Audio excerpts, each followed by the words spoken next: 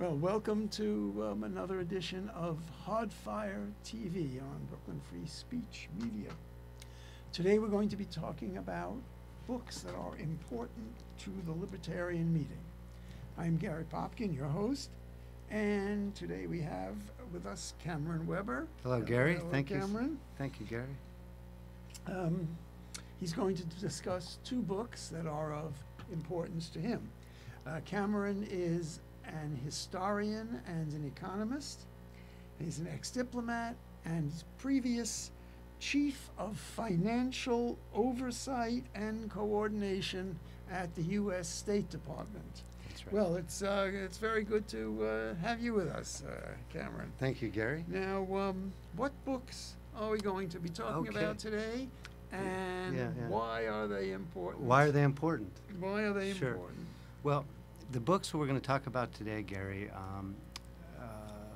a while back we did a show on the Great Depression, looking at the macroeconomics of the Great Depression, looking at the interventions done by the New Dealers, and then including the mass unionization, and then how the high wage doctrine and the regime uncertainty created by the New Dealers constantly changing the rule of law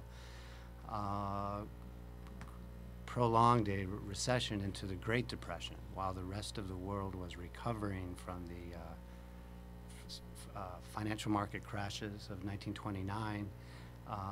The New Deal took over and prolonged the Great Recession into the Great Depression. And the books we're going to look at today tell a little bit different story during the same period of time, the 1930s era.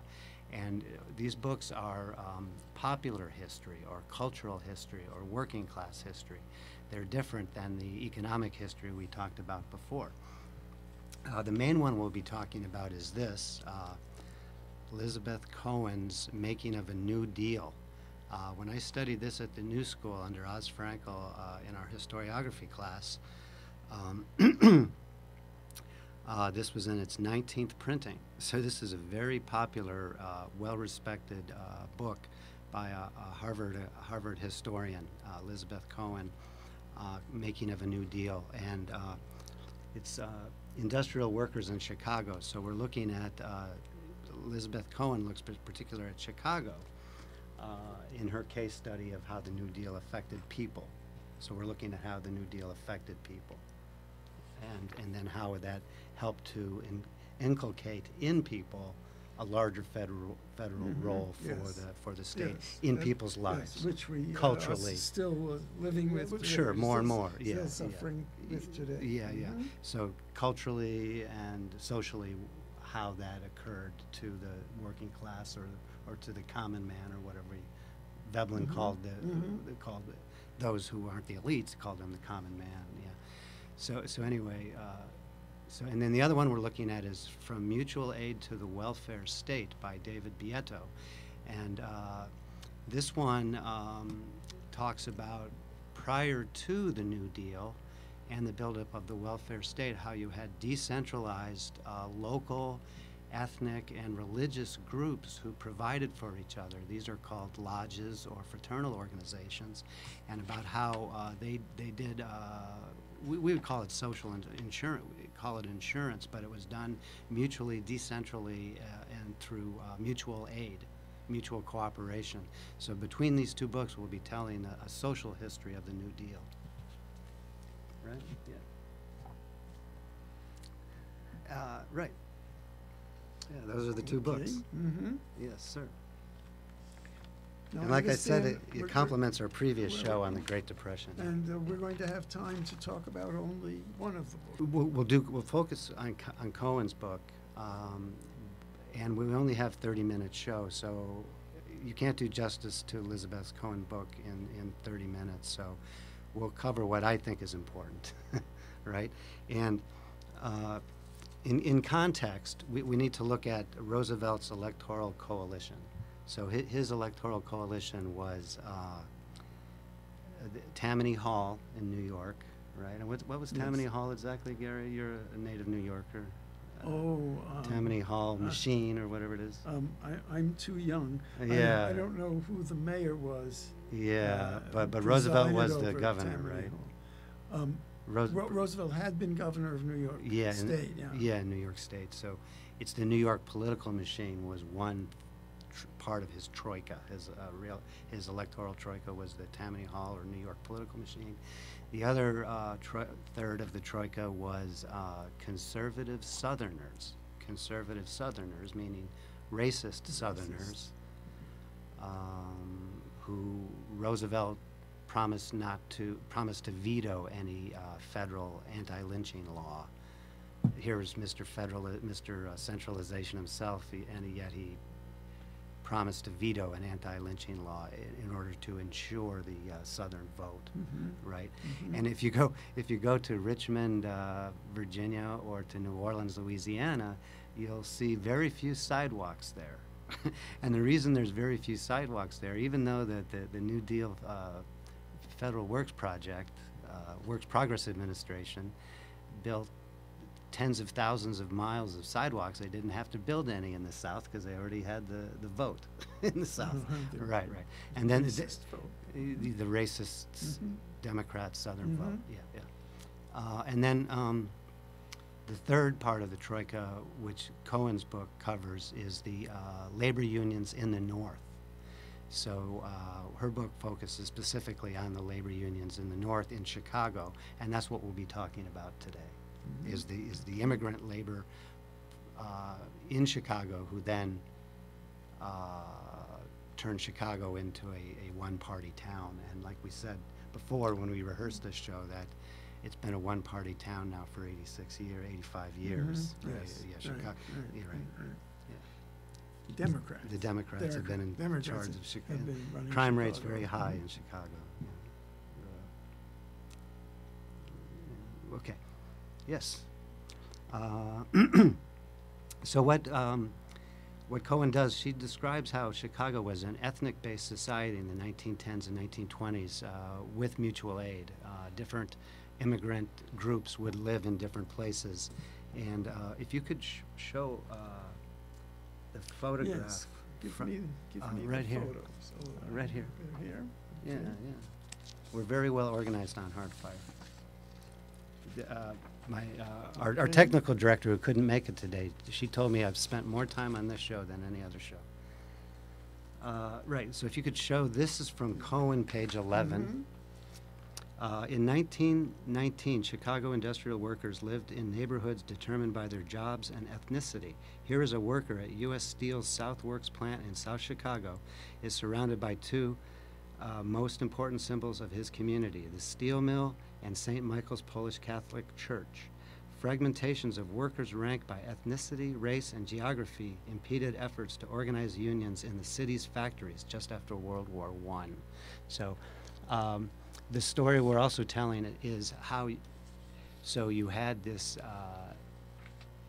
fragmentation or decentralization of society, so unionization, mass unionization was not possible. But by the end of the New Deal, as part of Roosevelt's electoral coalition, he passed the National Recovery Act and the Wagner Act, which removed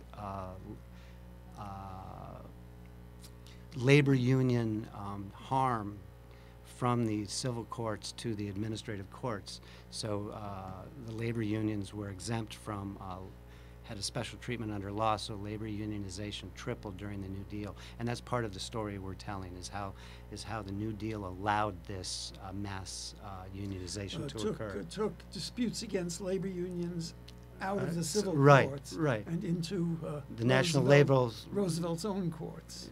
Exactly, where they've been ever since, and under the National Labor Relations Board between the Democrats and Republicans. Yeah.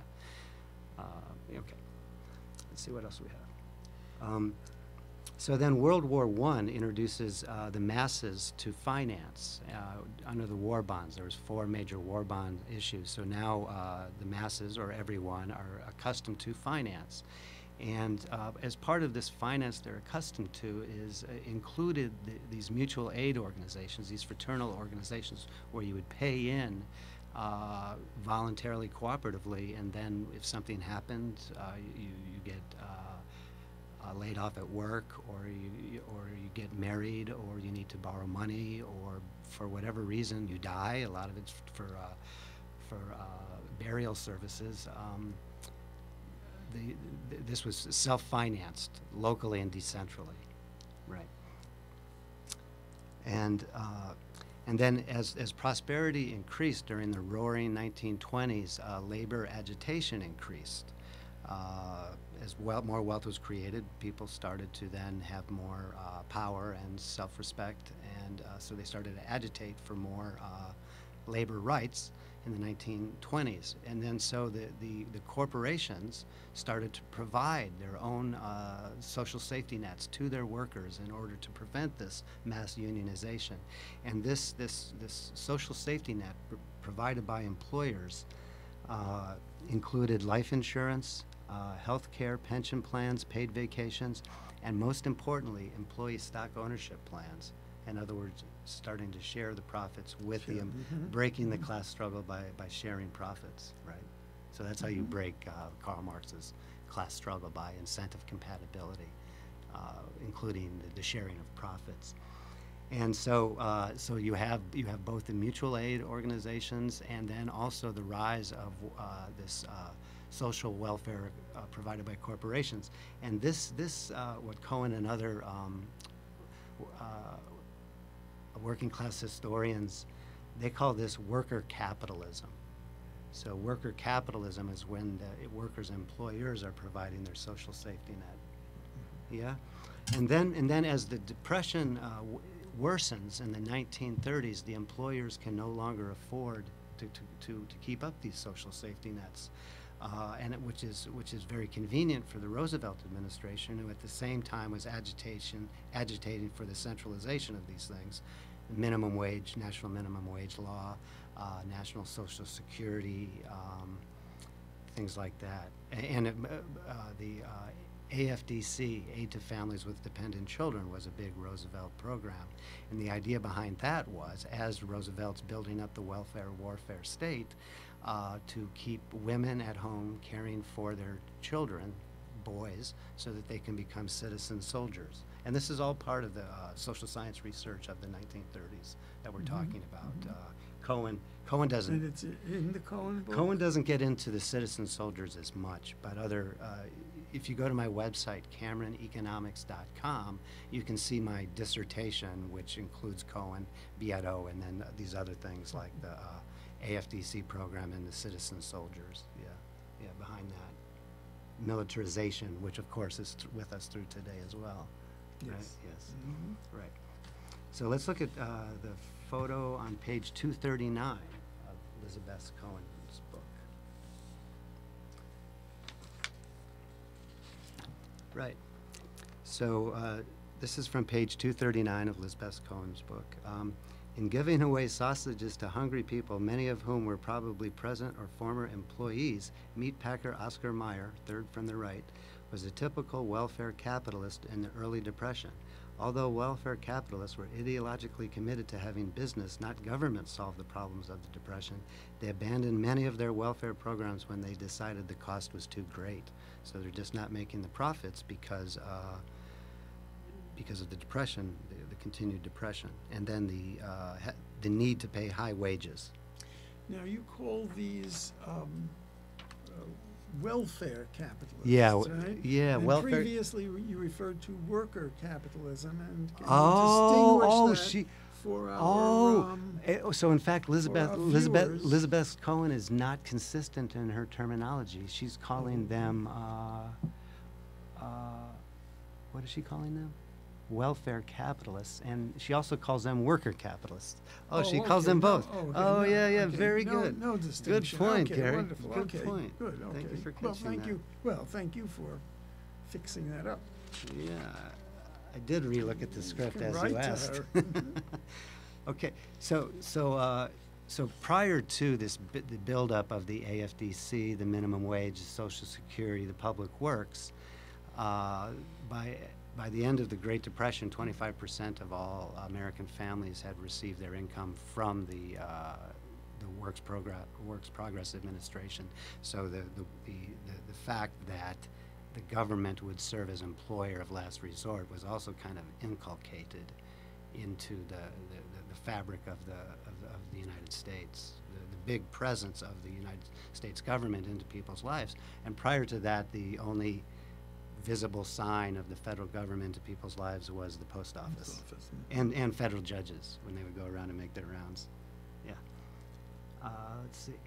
So, in fact, the progressives, this was the progressive era we're talking about, the progressives wanted this rule of experts rather than allow voluntary mutual aid. This is the beginning of the elitist utilitarian society we have today. And I'd like to read from Bieto on this one, from the mutual aid to the welfare state, Bieto, on the elites taking over the planning of people's lives as opposed to the voluntary and decentralized mutual aid that Bieto so well documents. So he calls this subchapter, Social Workers Must Make a Noise. Fraternalists were eager to make the American Association for Labor Legislation into a whipping boy. They repeatedly reminded their audiences that despite its name, the AALL was not a labor union. To the contrary, the Fraternal Monitor warned that the AALL was primarily an organization of social reformers and college professors. Support of compulsory insurance by professional social workers was not only paternalistic, but demonstrated their need to make a noise in order to earn their salaries. The Monitor clearly did not share the fascination with professional expertise that was so prevalent during the progressive era. And what kind, if I may interrupt, what kind of insurance are you referring to? Oh, here? the fact that the experts in the federal government know better than the mutual aid decentrally. Okay. So in order for these social activists, social workers, progressive elites, they have to be vocal in order to justify their salaries. Is what David Bieto is saying, more or less. Social workers must make a noise is the subchapter. So they're making the noise, and then this is a quote from the Monitor. Theorists in the classroom have produced few measures of practical progress. The application of their doctrines usually has led to oppression and bloodshed. The editorial concluded that the academics and reformers in the ALL subscribed to the elitist notion that people of superior intelligence should do something for the lower class. So that's what we have today, where you have the bureaucrats in the FDA. How many can we name? Yes, the FDA, the SEC, the HHS, the FDA. Thomas Sowell called the vision of the anointed. Yeah, so this is the anointed are now taking over, yes, according to Bieto and Elizabeth Cohen. I wasn't there, but they've documented it with a lot of historical archival research. So one of the leading federal government programs was the Homeowners Loan Corporation, which bailed out bankrupt mortgages, just like we have today, the housing bubble. Yes. So the federal government has been in the housing industry ever since the 1930s, deeply embedded in the housing industry to try to encourage people to build up debt so they don't question the elite ruling class. Just it started with housing, and as we saw that recently with the huge housing boom and bust. A lot of that was due to the Federal Home Administration requiring that half of the houses be 0% down mortgage, 0% down mortgages. And so now, in addition to the housing finance and debt, we have consumer debt and now student debt. So the federal state has purposely created debt, right, for the, banking is an oligopoly.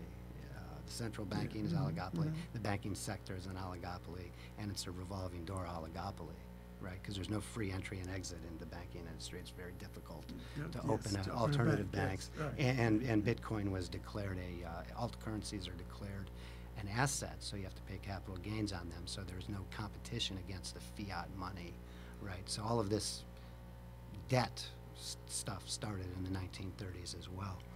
Let's look at. I'm going to read from Cohen, page 274, about this debt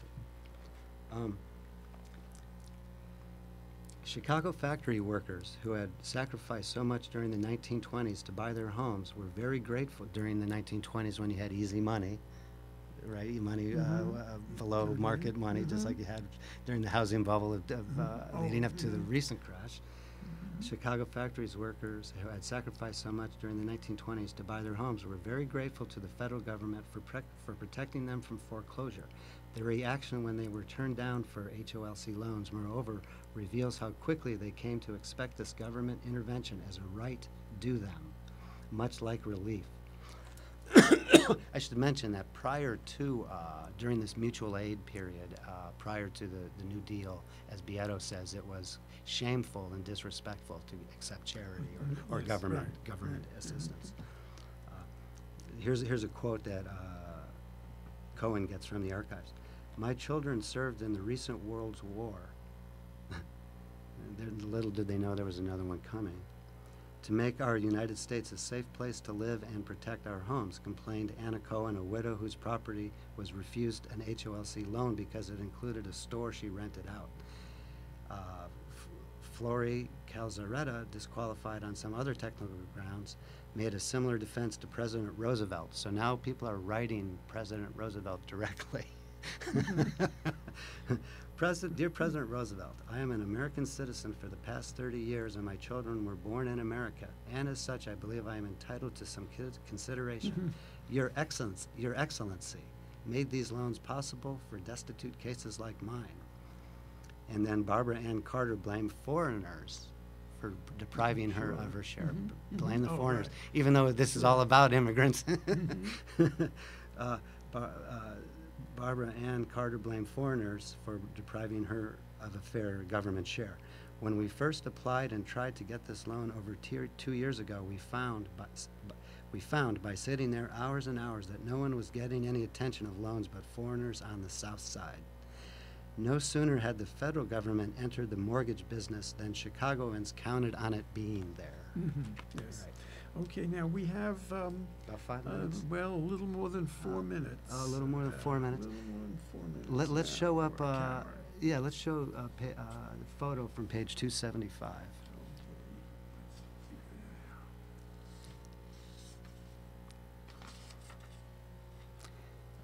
Many Chicago voters, like those depicted here rallying for President Roosevelt's re-election in 1936, felt indebted to him because he helped us save our homes. The federal government's Homeowners Loan Corporation protected many workers' homes from foreclosure by offering long-term, low-interest mortgages. So you're encouraging debt creation by keeping the interest rates low.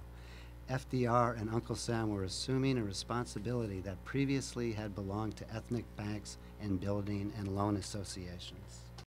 So page 283. You don't mind cuts in video. Do my best. So this is called The Meaning of Worker Statism from Cohen, page 283. Chicago workers felt they were making a new deal during the 1930s when they became invested in national party politics and a national welfare state. It is important to consider, however, just how new that deal was and exactly what it meant that they made it. Workers' faith in the new state grew out of old as well as new expectations. On the one hand, they wanted the government to take care of them in much the same paternalistic way as they had previously hoped their welfare capitalist employers and their ethnic communities would do. This dependence on a paternalistic state is most clearly seen in the way workers viewed President Roosevelt. For many workers, FDR was the federal government. In the election of 1932, people voted against Herbert Hoover. By 1936, they were voting for Roosevelt on the grounds that he gave me a job or he saved my home. FDR is the head of the household since he gives me the money. As evident in the testimony presented in this chapter, distraught Chicagoans frustrated by the relief bureaucracy often appealed to Mr. and Mrs. Roosevelt for help. In enough instances to keep them asking, their appeals to Father and Mother Roosevelt, in quotes from the archives, were rewarded with action. The files of New Deal agencies abound with letters, many on tattered pieces of paper in barely literate English, appealing to President Roosevelt for assistance. People found it easy to look to him, moreover, because he went out of his way to cultivate an image as a fatherly figure concerned for the needy. Point. So this is the beginning of the imperialist presidency. So Gary, do you think The we imperial presidency. yeah, the imperial, That's- the imperialist nation yes. and the imperial Yes, presidency. yes. Yeah. Oh, yeah, well, Congress is interested in giving its Right. authority and responsibility to the executive branch. So the laws these days are just full of the secretary of such and such department shall promulgate the rules and regulations. Oh, yeah. Right, For instead the of the- bureaucrats, instead of the churn, common- James Buchanan called that the churning state, where you turns over so much to the administration for all the regulations that it just gives the technocrats and the administration a lot of power, the churning state. And also, President Obama had more consecutive wars going on than any other president. And were any of those wars declared by Congress? Oh, no, not Not a a war. war. I don't remember the last war that was declared by Congress. Was that There's World police War II? actions, or I don't know, so Um, many things. Well, yeah, I guess that's good enough.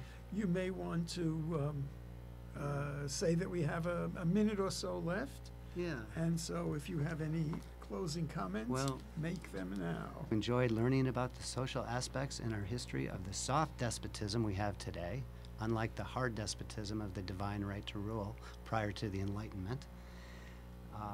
De Tocqueville warned that the United States would turn into a soft despotism if we didn't have our cooperative civil society, and he was correct. As warned about by Jefferson and de Tocqueville. Thank you. Okay, well, thank you very much. Thank you for watching, and I hope to see you next time on Hardfire TV.